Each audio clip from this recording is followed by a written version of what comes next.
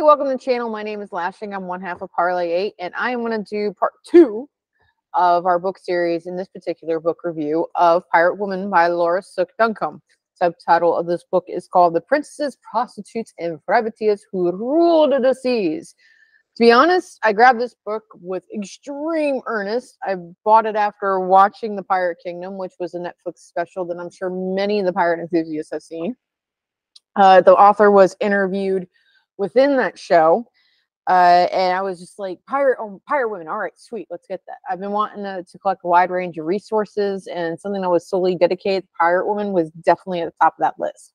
So I jumped right into the book and started to read it, and immediately struggled. Now, I'm a big book reader. I'm a big historical reader. I have a lot of resources. I enjoyed getting into the nitty-gritty of that.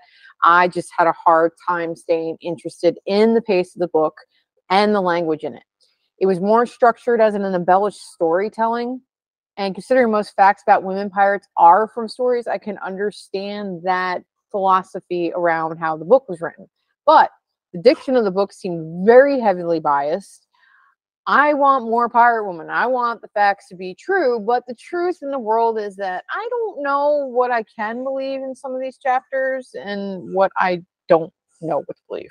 There are some good facts within the book, and it also introduced me to newer pirates I was not aware of. Some women that were not even really pirates, but still an interesting history to them.